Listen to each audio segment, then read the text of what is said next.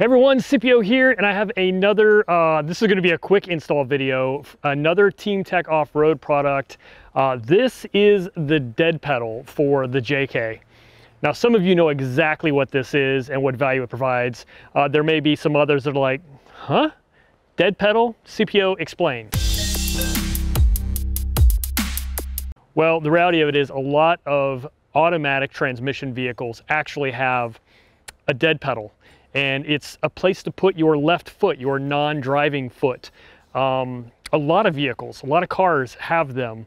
Unfortunately, the JK does not. So sometimes, like me, you're constantly trying to find a place to sort of rest your foot in a comfortable position. I oftentimes will put it up here on the trim panel, but the reality of it is the solution is as simple as installing this, they call it a dead pedal because it doesn't do anything, it's just a place to rest your foot, so that you can actually have a place. And for long road trips and for wheeling, it actually makes things much more comfortable because you've got a good solid platform that's at a right angle to put your non-driving foot. So anyway, I'm gonna install this dead pedal. It's gonna be super quick and easy. I do have a couple of tips for you I want you to pay attention to though. All right, so the first thing I'm gonna say, these are all 10 millimeter. I've got a little 1/4 inch drive, 10 millimeter. I recommend a 1/4 inch drive, 3/8 inch drive at the most, and I'll tell you why. Two of the places that we're gonna remove actual bolts from hold your door strap on, and that's what that's for. But the other two that it uses more for alignment and a little bit of support are ground bolts. Now those ground studs are not designed to be load bearing, and you know, they're not very high quality bolts. So a lot of people have reported snapping those off by tightening things too tight. So what I'm going to suggest you do is get a small ratchet so you're not tempted to sort of accidentally over torque these things.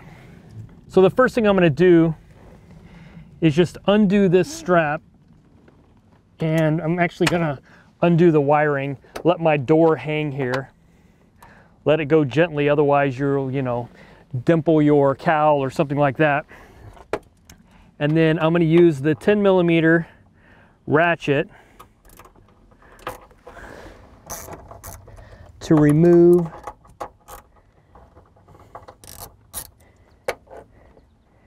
these two bolts here. Now it's quite possible after you pull these bolts out that that's going to stay in place. That's fine, just leave it. We're actually going to put the dead pedal over the top of it. So we need to get those out. The next thing we need to do is get these ground post nuts off. And so I have a couple of ground wires hanging off of here, some of it from aftermarket install. You want to leave all that in place. We're just going to put the dead pedal right over the top of that, and they're still going to press down on that grounding platform. Just make sure that everything is in a position where it can be pushed flat. So in this case, this wire technically can spin around a little bit, and that'll give me a better flat platform. So those are some things that you can think about. And then the dead pedal is simply just going to fit right over those grounding posts and then use the two bolts. Now it's adjustable, in this case, 3 positions. So I have it in the middle position, or you can move it further back, which I think I'm going to do, which is technically, from my perspective, further forward. Or you can move it closer to you, depending on where the most comfortable position is. So once you have it in place, I'm just going to go ahead and sort of loosely get those engaged. And just like I said, make sure that you don't have too much stuff in the way. I've got a few aftermarket wire bundles there, but they're fine back there. Then I'm going to get these bolts started.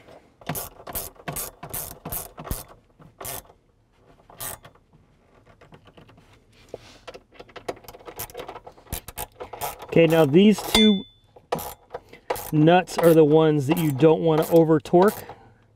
So I'm sort of gently tweaking them, and then you can see as it gets tight, I just sort of give it a little pressure, but I'm not trying to crank on it.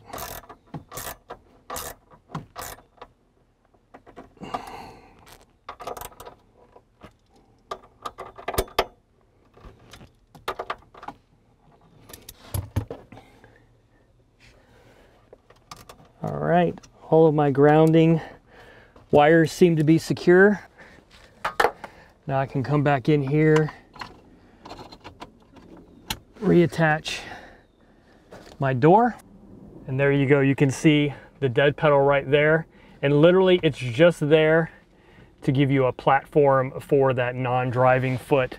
And yeah, believe it or not, makes a big difference. So for long road trips or wheeling, you know, I generally like to have that platform for my foot. Like I said, most time I use this and I push right here, and but yeah, this just gives me another location that's comfortable. So anyway, guys, that's it.